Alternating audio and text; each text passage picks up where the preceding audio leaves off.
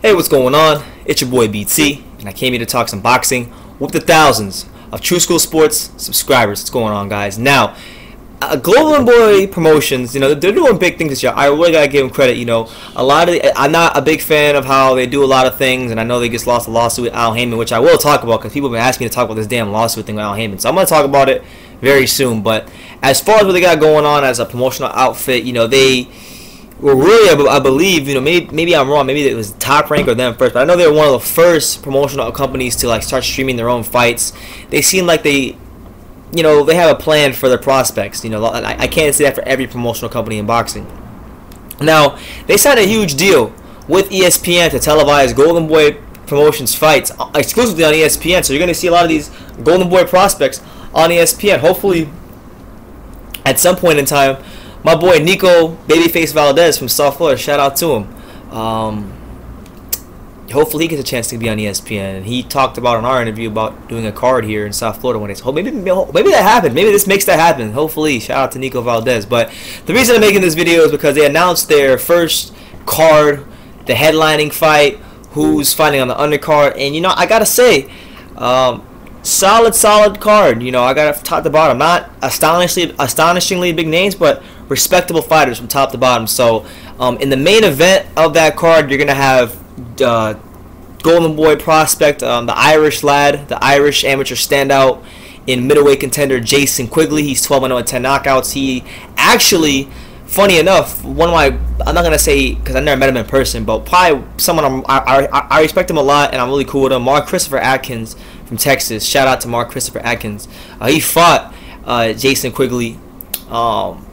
I believe when Jason Quigley was about maybe like 6-0 in a 4-rounder, 6-rounder, or something like that, and he gave him some good competitive rounds. Quigley didn't stop him. He's one of the only two guys Quigley hasn't stopped. So I think that says a lot about my boy Mark Christopher Atkins. But this is a step-up fight for Jason Quigley. He's going up there and he's going to fight Glen Tapia, tough, durable middleweight. I think his last fight, I'm pretty sure, was against David Lemieux on the undercard of Canelo versus Khan, and he got stopped, or not. Yeah, he got stopped against David Lemieux. David Lemieux looked really explosive in that fight. So this will be a 10-rounder for the NABF middleweight title. I think that's a good card, good main event for the card. For a card of that level. Then you have on the undercard as well. You have Randy Caballero, solid fighter. He'll be taking on Victor Proa in a 10-rounder as he tries to become a 2-division world champion. Randy Caballero, talented fighter. And then outside of Randy Caballero, you have guys like Mauricio Herrera. Mauricio Herrera will be on the card as well. So I think this is a good start for Golden Boy Promotions and the ESPN to launch their series of fights. Hopefully, it's very successful and we get good action. I think in many ways, we had PBC, which is great. I think, even though I have my criticism of PBC is great in the sense that, for people who can't afford HBO or Showtime, there's still boxing on at some point in the year. You're not completely shut out from boxing.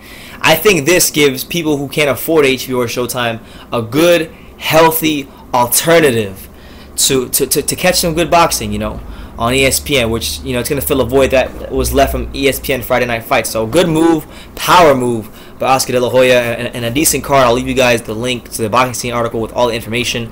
Jason Quigley versus Glen Tapia in the main event, Mauricio Herrera and Randy Caballero on the undercards. Good stuff going on over there. But let me know what you guys think. Do you guys think that the Golden Boy Promotions ESPN partnership will go well? Do you think it'll do good ratings and be sustainable for ESPN to continue doing as they move forward with it? Let me know what you guys think in the comments down below. Take the time to subscribe, and you can love me or you can hate me, but I'm just a kid from Daniel. So until next time, take care, guys.